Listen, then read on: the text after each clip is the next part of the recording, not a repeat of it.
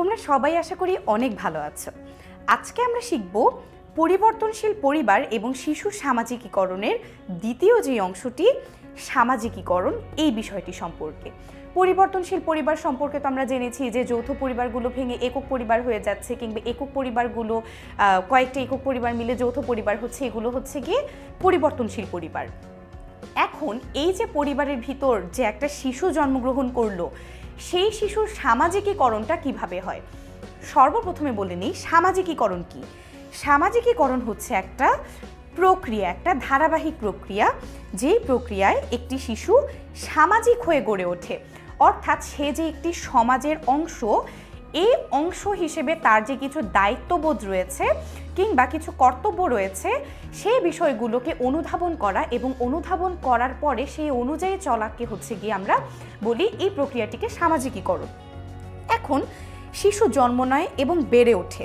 ধরো একটা শিশু জন্ম নিল, ও কি কিছু করতে পারে? ওকে খাইয়ে দিতে হয়, ঘুম পাড়াতে হয়, তারপর গোসল করাতে হয়, ওর যাবতীয় কাজকর্ম কিন্তু আরেকজনকে করে দিতে হচ্ছে, তাই না? ও কিন্তু সম্পূর্ণরূপে আরেকজনের উপর নির্ভরশীল। এরপরে সে একটু বড় হলো, সে যখন একটু বড় হয় তখন সে হয়তোবা নিজের জামা কাপড় নিজে পরতে পারছে, নিজে খাবার খেতে পারছে, নিজে হয়তোবা স্কুলে যেতে পারছে, নিজেই তার ছোটোখাটো কাজগুলো করতে পারছে। এরপরে আসলো সে আরও একটু বড় হলো, এবার হলো কি সে হয়তোবা কথা বলতে পারছে, সে হয়তোবা কোথাও যাবে সে ইচ্ছা প্রকাশ করতে পারছে, নিজেই হয়তোবা তার পড়ালেখাটা করছে, নিজেই সে তার খাওয়া দাওয়াটা শেষ করে ফেলছে। এবং একটা পর্যায়ে কি হলো, ছেলেটা বা বাবুটা অনেক বড় হয়ে গেল। এবং এই যে দেখো, এই যে সে একদম বড় হয়ে গেল, এরপরে কিন্তু সে আর তার দৈনন্দিন কাজকর্মের জন্য আরেকজনের উপর নির্ভরশীল না।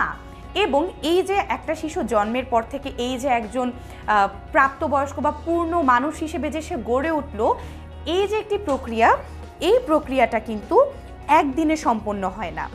এই শিশুটিকে বিভিন্নভাবে শিক্ষা প্রদান করতে হয়, এই শিশুটিকে বিভিন্নভাবে প্রশিক্ষণ দিতে হয়, সমাজে চলতে গেলে কিভাবে চলতে হবে সেই বিষয়গুলো তাকে শেখানো হয়। এইভাবে করেই কিন্তু সে একজন আদর্শ মানুষ হয়ে গড়ে ওঠে। এবং পরিবারের সদস্য এবং পিতামাতার কাছ থেকে সে যা কিছু শিখে সব কিছুই কিন্তু সামাজিকীকরণের মধ্যে অন্তর্ভুক্ত বা সামাজিকীকরণের মধ্যে পড়ে। আমরা কি জানি? আমরা জানি হচ্ছে পরিবার হচ্ছে গিয়ে আমাদের প্রাথমিক বিদ্যালয়। প্রাথমিক বিদ্যালয় মানে কি? এই যে একজন ভদ্র মানুষ, একজন ভদ্রলোককে দেখলে সালাম দিতে হবে, বা বাইরে থেকে কেউ আসলে তার সাথে কথা বলতে হবে সুন্দর করে, খাওয়ার যে একটা নিয়ম রয়েছে, কিংবা খাওয়ার পরে হাত ধুতে হবে, খাওয়ার আগে হাত ধুতে হবে, রাতে ঘুমানোর সময় আমাদেরকে ব্রাশ করতে হবে। এই যে শিক্ষাগুলো, এই শিক্ষাগুলো কিন্তু স্কুল থেকে দেওয়ার আগে আমাদের বাবা মারা আমাদেরকে শেখান। এবং এই শিক্ষাগুলো বাদ দিয়েও নীতি নৈতিকতার যে শিক্ষা, মিথ্যা বলা যাবে না, সবসময় সত্য কথা বলতে হবে, এগুলো ছাড়াও বিভিন্ন ধরনের শিক্ষা কিন্তু আমরা আমাদের পরিবার থেকে পেয়ে থাকি। এবং যৌথ পরিবারের শিক্ষার যেই ক্ষেত্রটি, সেটি যতটুকু প্রশস্ত, একক পরিবারে কিন্তু ঠিক ততটুকুই সংকীর্ণ। কারণ কি, যৌথ পরিবারে আমরা আমাদের দাদির সান্নিধ্য পাই, চাচা চাচির সান্নিধ্য পাই, অনেক মানুষের সান্নিধ্য পাই, এবং প্রত্যেকের কাছ থেকেই কিন্তু আমরা কিছু না কিছু শিক্ষা লাভ করে থাকি। আজকের এই ভিডিওটিতে তাহলে আমরা কি শিখলাম? আজকে আমরা দেখলাম এই যে একটি শিশু, সে জন্মের পর থেকে শুরু করে একটি প্রক্রিয়ার মাধ্যমে কিন্তু একটা প্রাপ্তবয়স্ক বা একটি পূর্ণবয়স্ক মানুষে রূপান্তরিত হয়।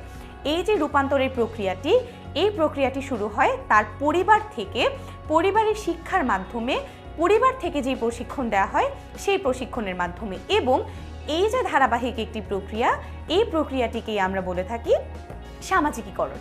আজকের ভিডিওটি থেকে আশা করি তোমরা শিখতে পেরেছো সামাজিকীকরণ কাকে বলে এবং সামাজিকীকরণের যে গুরুত্ব রয়েছে আমাদের পারিবারিক জীবনে এবং সামাজিক জীবনে, সেই গুরুত্ব সম্পর্কে। তোমরা সবাই খুব ভালো থেকো।